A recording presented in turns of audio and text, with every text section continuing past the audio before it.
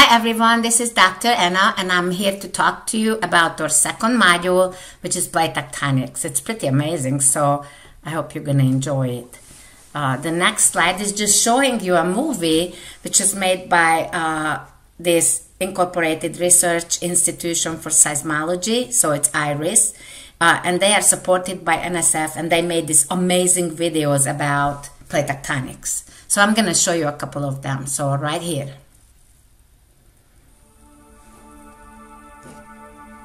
Much of our knowledge of Earth's insides comes from monitoring the thousands of earthquakes that occur every year. 5 centuries ago, the world had mostly accepted that the Earth was not only a sphere, but was thought to be of uniform rock throughout. 200 years later, Sir Isaac Newton, studying our planetary system, calculated that the interior of the Earth must be made of far denser material than the surface rock. Newton's estimate of the overall density of the Earth remains essentially unchanged today. In the early 1900s, scientists discovered they could use data from earthquakes as a method for looking deep beneath the surface. By understanding the travel times of different seismic waves to worldwide stations, scientists were able to calculate where boundaries occurred and what those boundaries represented. They thus determined that the Earth has 3 layers based on chemical composition: crust, mantle, and core. As an analogy for relative scale, these layers can be compared to an egg, with the shell representing the outermost brittle layer, the white the mantle, and the yolk the core. How did scientists figure out where these layers were? They used the arrival times of seismic waves to worldwide seismic stations. Seismic waves leave the hypocenter of an earthquake and travel in all directions. If the Earth had no change with depth, seismic waves would travel straight paths, but the Earth has composition, density, and temperature changes that cause the seismic rays to reflect and refract along boundaries as velocity in the mantle generally increases with depth. Innovations in computer technology, in concert with a steady beat of earthquakes, help scientists to continue to refine our understanding of Earth's interior. The basic layers of the Earth are grouped by their chemical composition.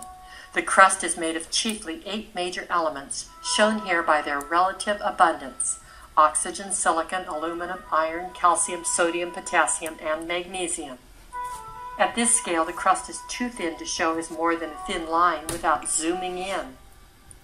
The crust ranges from 5 to 10 kilometers thick in the dense basaltic oceanic crust, and up to 75 kilometers in the thicker, less dense granitic rock of the continental crust.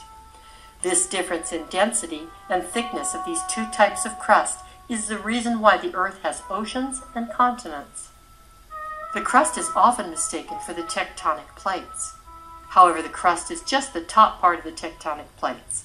We'll return to the topic in a moment, but first back to the 3 layers. Below the crust is the mantle, composed of the same elements but a different proportion, with increasing amounts of the heavier elements in the rock.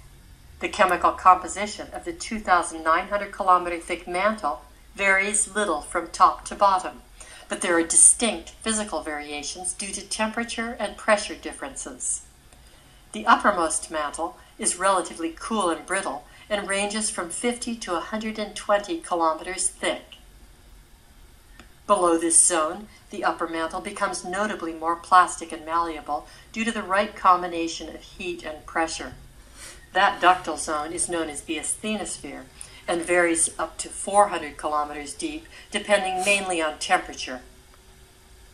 The lower mantle comprises 55% of the planet by volume and is denser and hotter than the upper mantle. At the center of the Earth is the core, which is nearly twice as dense as the mantle because it's a metallic iron alloy rather than rock. Unlike the egg yolk analogy, Earth's core is made up of 2 distinct parts: the liquid outer core and a solid inner core. Although the inner core is hotter than the outer core, there's also greater pressure squeezing the atoms, changing the material from liquid to solid. The liquid outer core is convecting vigorously and generates Earth's magnetic field. But back to plate tectonics. As you recall, the cool uppermost part of the mantle is brittle. How can the top of the mantle be brittle when the same material in the asthenosphere is ductile?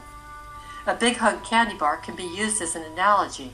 Like the uppermost cool mantle, when the big hunk is cold, it is brittle and breaks when bent. When you heat it up, it becomes ductile or plastic and can bend and flow. Earlier, we mentioned that the crust is merely the top of the tectonic plate. This uppermost brittle mantle behaves much like the overlying crust, and together they form a rigid layer of rock called the lithosphere that moves in unison.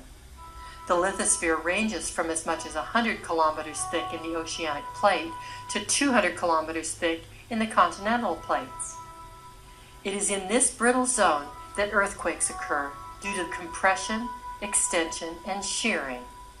Over billions of years, the cooled surface of the Earth has been broken up into the moving plates that are called lithospheric plates, or more commonly, tectonic plates. Because they are mostly more buoyant than the asthenosphere, they float above it.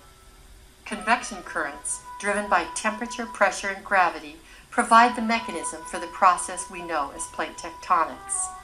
Earthquakes, volcanoes, and the Earth's magnetic field are all the consequence of the Earth trying to lose heat as it converts some of the thermal energy into mechanical energy in the process. Without the tremendous heat being released from the interior of the Earth, we would not have had the mechanism to drive plate tectonics. And without earthquakes, we may not have had a way to see so deep into the Earth.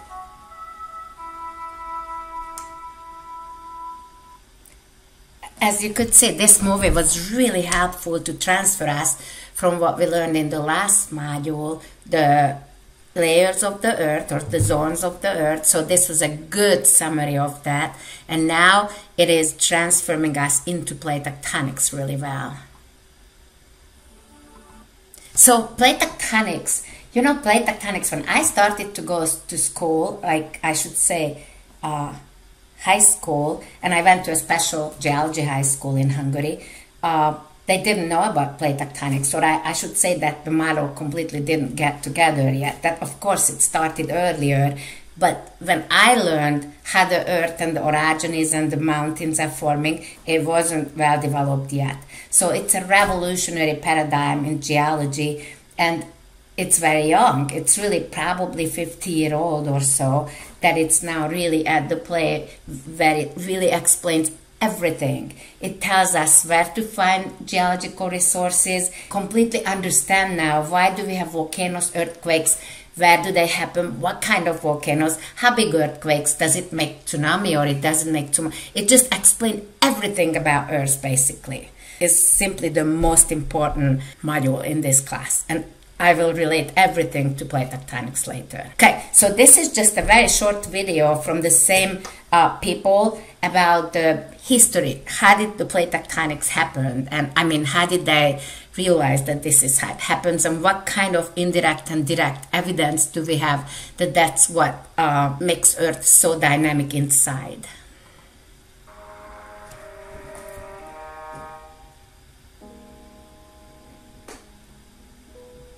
Plate tectonic theory was not accepted for centuries because no one could adequately answer the question, what is the mechanism that drives the plates? In the late 16th century, Abraham Ortelius, in compiling New World Explorer maps, noted that by carefully considering the coastlines of the Atlantic Ocean, it appeared that the Americas had been torn away from Europe and Africa by, he theorized, earthquakes and floods. Over the next 3 centuries, other proponents of an original single continent included Francois Paget, who invoked the sinking of the land between the continents to create the Atlantic Ocean, Georges Louis Leclerc, who resurrected Ortelius's theory of a great earthquake and floods pushing the land apart, and finally Antonio Snider Pellegrini, who proposed that the shape of the continents, supported by fossil evidence, argued for the origin of a single continent, which not only joined the continents across the Atlantic Ocean, but also included Australia. No one, however, could explain how the continents moved. Bathymetric surveys in the following decades unveiled an extensive submarine mountain ridge between the continents that ran the length of the Atlantic Ocean. Meanwhile, seismic data began to reveal Earth's layers, a core, a crust mantle boundary, and a thick outer layer called the lithosphere that lay above a less dense asthenosphere. In 1912, German meteorologist Alfred Wagner, also intrigued by the fit of the edges of the continents, championed the concept of continental drift, based on his study of similar rock types, geological structures, and fossils on both sides of the Atlantic. To make it work, he hypothesized that the mechanisms causing the drift might be the centrifugal force of the Earth's rotation or the change in its axis of rotation. Wagner also speculated that, quote, the mid-Atlantic ridge is continuously tearing open and making space for fresh, relatively fluid and hot material from depth, end quote. His views were considered preposterous and improbable, and were rejected by most Earth scientists. Following the discovery of radioactivity in 1896, it became clear that Earth's interior was heated by radioactive decay, and that the insides would be largely molten. Indeed, by 1926, a liquid core was determined. In 1927, geologist Arthur Holmes, studying radioactive decay, proclaimed that mantle convection was the answer to Wagner's missing power source to drive continental drift. He based it on the fact that as a substance is heated, its density decreases, and it rises to the surface until it cools, when it sinks again. But convection of the solid mantle alone was still unpalatable to most geoscientists. Nuclear bomb testing in the 1950s motivated the establishment of the worldwide standardized seismograph network to monitor explosions, prompting a greater concentration of seismograph stations. The increased data allowed seismologists to precisely locate far more earthquakes, revealing that most occur in discrete areas, near trenches and along mid-ocean ridges. Decades after Wagner's death, geologist Marie Tharp, left in the lab to examine data from ocean floor field surveys, theorized that mid-ocean ridges appeared to be extensional rift valleys formed by plate motion, thus paving the way for the acceptance of Wagner's continental drift theory. Her colleague, Louise Heesen, initially skeptical, published her work in 1956 under his name, but ascribed the extension to an expanding Earth theory. It wouldn't be until the mid-60s that he would accept Tharp's interpretation of plate motion. Curiously, it was Harry Hess who, in 1962, was credited for recognizing that oceans did grow from spreading ridges.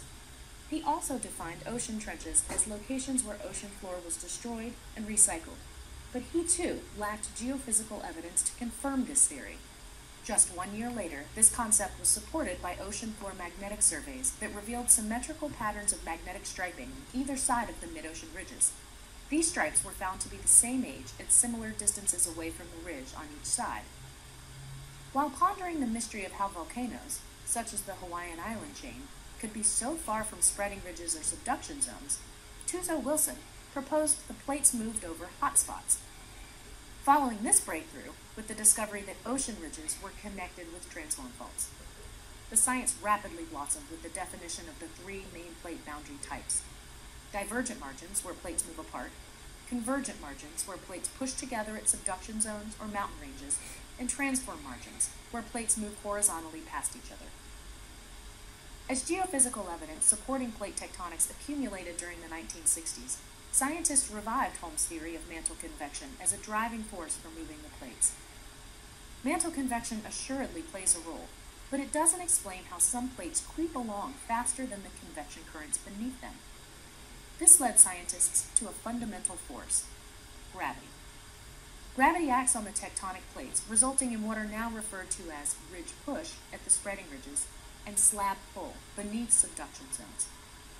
This is an evolving science that not only involves these three forces, but involves friction and much more, leaving scientists to ponder: what will be the next tool that helps reveal new facets of plate tectonics?